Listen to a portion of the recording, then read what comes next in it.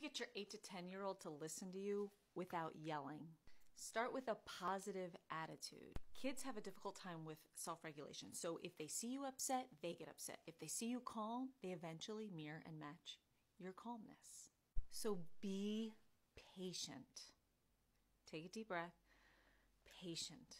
Kids pick up on our tone and our body language even when we're not even saying anything. And number 3, don't yell. Whatever you do, don't yell. Practice that. You're not going to get it perfect the first time. Practice, practice, practice. Don't yell. Give them choices. Do you want to sit here or here? Do you want to go this way or that way? Do you want this color crown or this color crown? 2 choices that you're okay with. And set limits. Kids typically respond well if you give them the opportunity to do good.